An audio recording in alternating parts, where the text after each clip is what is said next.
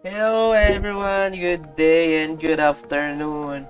I think this is my first video for Work Power Energy. This is not a part 2 but part 1. I don't know. Let me check my YouTube video later. I will be putting it on the title, but welcome to another episode of Japi, and we're talking about Work Power Energy for now. This is the 7th and 8th question of our 8th question part 2 of physics. This is and I hope my students are watching. This is in preparation for their midterm. I hope you guys are watching, you know, and they're probably panicking right now. Oh no, which one I will learn? Which one I will watch? At the end of the day, guys, I think in order to say that you have learned, you need to apply it, right?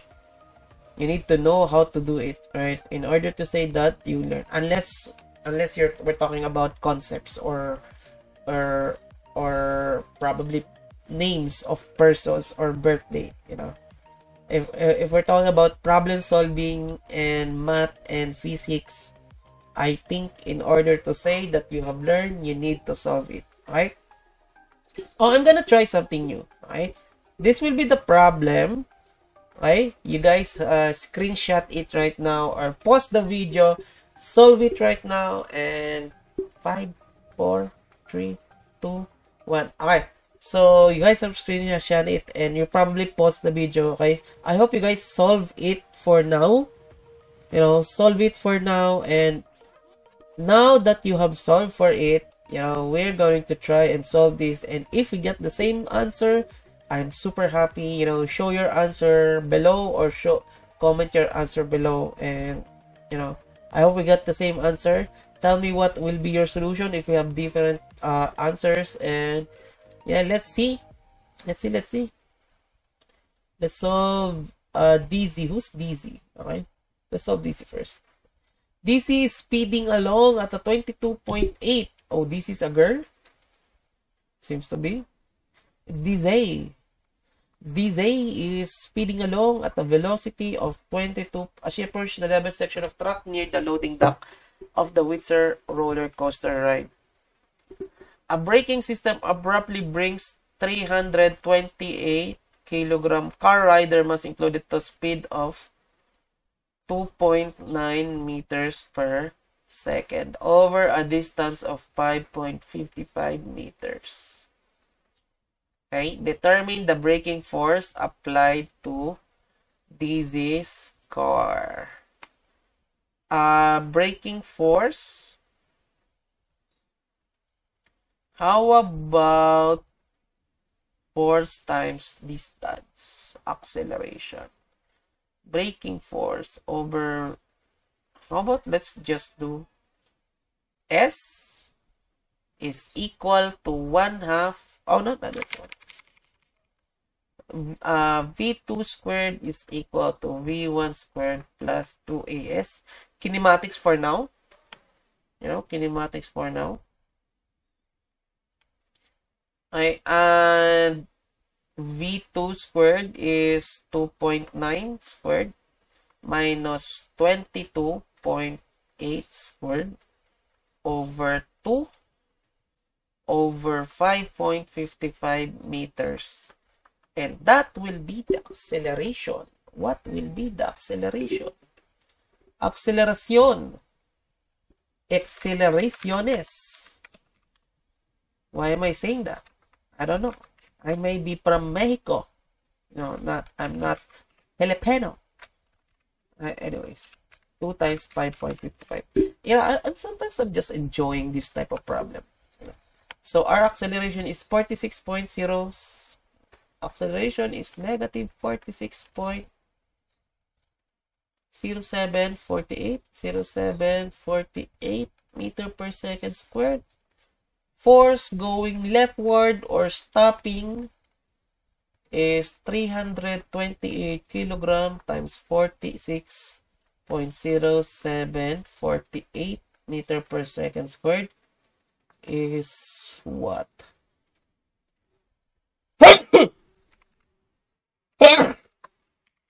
Bless me. Sorry. 15 15.1125 kilo Newton force. Okay, that's what is being asked. Determine the braking force applied to DC score. I think that's it.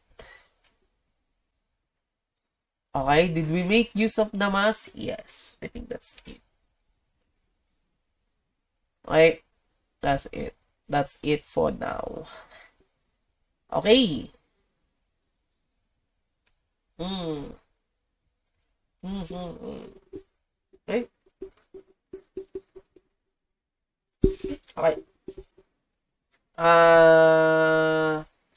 How about, okay, I'm gonna solve this using, we have time. I'm gonna solve this using our work power energy. I call this Wapiki. Wapik.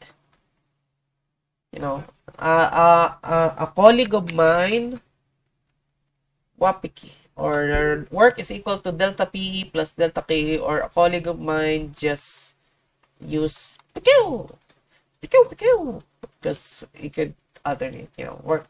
Potential energies, kinetic energies equals to work, So, we could say that the brakes applied a work.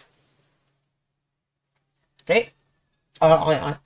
We could say that the brakes applied the work, or we could say there's no work because there's no engine, there's no change in potential energy, there is kinetic energy, but we have friction stopping force.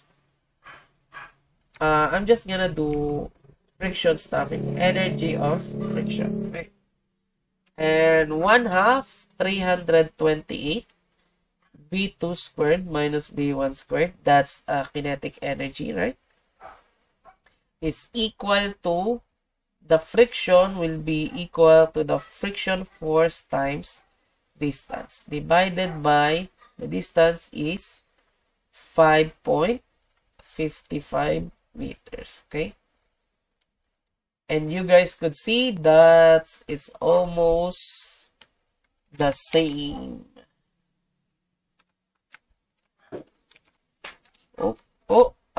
Sorry, I'm not looking at the keyboard. As you guys could see, it's almost the same. I just want to show it, so this will become V2 squared minus V1 squared divided by 5.55 times 2. The same denominator times 328 kilogram. But force is equal to mass times acceleration, and 328 kilogram times acceleration, right? Divide both sides by 328, acceleration will be the same, and we could just get force initially. Anyway, so the answer will be the same. Force is equal to 15,000 or 112.5344 Newton or 15.1125 kilonewton. Okay? Either do it wapekew or pekew or use kinematics. Okay? Use kinematics. Okay? I hope you guys, I think that's a pretty easy work power energy problem. It's tough, and there's like a braking system that is applied. The formula for work is force. Oh, I'm sorry, I'm just a bad teacher probably, If we draw the diagram, let's say this is the diagram, this is the car, this is she, that's she, that's Blossom. Probably this is she, Anyways, so if the velocity 1 is much faster and velocity 2 is much lower, so she didn't change height, right? So there must be a friction or a force stopping the motion and taking away the energy, right? Taking away the energy. Therefore, I shall conclude that work will be equal sorry, or kinetic energy, the loss of kinetic energy will be equal to the work done by the brakes, you know, against the car. Okay, that's the diagram. And you could just use Wapic. Okay. Anyways, let's continue to question number 2. Where's question number 2? I'm lost. I'm blind. I can't see. Okay, anyways. A bicycle. You are in a bicycle with a total weight of 100 kilogram. Okay, that's one bicycle. That's a pretty large bicycle. Jumping off a 30 meters tall, 40 meters length ramp. The ramp is 20 meters away from you. If you were starting at a velocity of 3 meters per second to accelerate the jumping for speed of 10 meters per second. Okay. Probably let's write the given first. We need to be at 10 meters per second here. There is a frictional work of 10,000 joules per meter. So meaning there's friction here, there's friction here. Oh, we need to get this, you know. Change in height is 30 meters. I think that's it. Velocity 1 is 3 meters per second. Okay. The question is work. Work. Okay. So what should be your work if the potential energy is 100 kilogram times 9.81 times height 2 is 30 minus 0 plus 1/2. That's the potential energy. For the kinetic energy is 1/2 mv squared 100 times 10 squared minus 3 squared. That's kinetic energy minus frictional work, which is 10,000 joules per meter. How many meters that? 20 meters for the horizontal length. Then how about let's get 30 squared plus 40 squared. Square root is equal to the hypotenuse of the ramp. So what's that? Square root of 900 plus 1,600. Square root of 2,500. So what's that? 50? 50. Plus 50. Right? So what should be the work done by the cyclist? Now, times 9.81 times 30 plus 0.5 times 100 times parenthesis 100 minus 9 minus 1,000 times 70. Huh?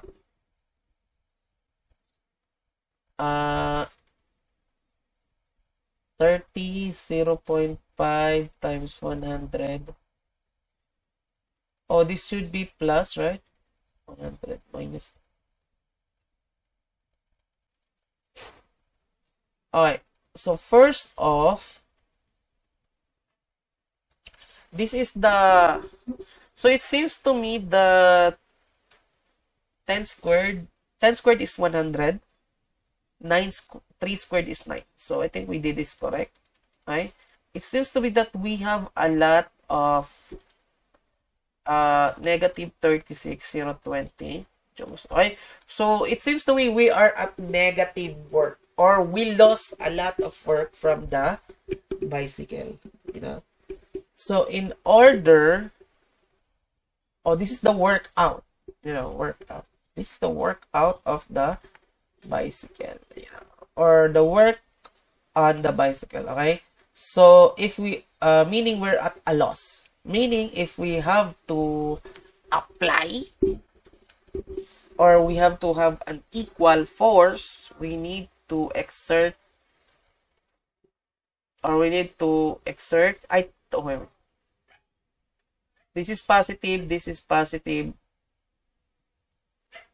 work in, oh, okay, this is positive. Okay, let's do positive.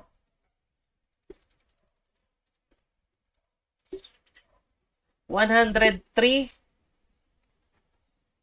103, 980, okay? Okay, so, okay, here's the thing, okay? We know how much work must you exert. You are the one exerting, so there must be an there must be an intake of work. We're talking about the bicycle, okay? So potential energy, you need to have more work because you're gonna need to have positive work because you're gonna be going up a ramp. You know, you're gonna be climbing a ramp or a hill. You know, you need to exert work on your bicycle, right? Physically and, you know, realistically, we need to exert work. You're going to speed up 3 meters per second to 10 meters per second. You need a lot of work. There will be friction stopping you, so it needs to be additive of the energy that is it needs to be additive of the energy that you need to exert. Okay, so that's positive. So 103,980 joules. 103,980 joules of work is the thing you need to exert. Okay? Again, sometimes it's a little confusing. Where are you, when you are going to put work in or work out? Okay? Here's the thing. Okay? This equation, we're talking about the bicycle. Okay? We're talking about the bicycle. And this is what, if you have a positive work, this is the work in the bicycle. But, we're talking about work exert. So, meaning work exert, you need to lose energy. You're gonna be exerting energy on the bicycle work on the bicycle, positive, and you're gonna lose energy.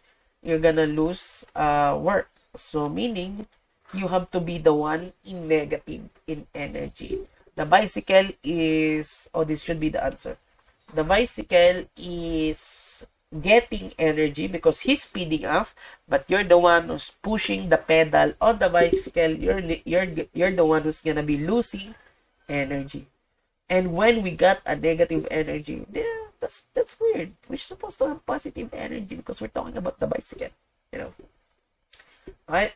So that's why I double check, and probably my equation is wrong. The friction here is supposed to be positive because it's additive. Friction should be additive on the work done, or should be the work by the pedal, you know. Friction is supposed to stop you from moving, you know. If you're speeding up or you're going up, friction is supposed to stop you, not support you. Okay? Okay. I think that's it. At this time, we solved 2 questions. I hope you guys learned something. If you guys have any question and we get the same answer, you know, good for you, good for everyone. Well, it is. I'm happy that you guys are solving. I'm happy that, you know, my students are like trying to learn. You know, I'll be more happy if they learn something, you know, and they ace some, you know, a certain exam of mine. You know. Anyways, thanks so much guys for watching, and see you guys for more video. Goodbye.